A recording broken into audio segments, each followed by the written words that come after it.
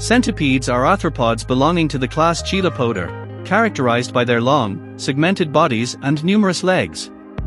Despite their name, centipedes do not have 100 legs. The actual number varies by species but ranges from 30 to 354 legs. These fascinating creatures are nocturnal predators that feed on insects, spiders, and other small invertebrates. Each body segment typically bears a pair of legs, and centipedes use venomous claws located on the front segment to subdue their prey.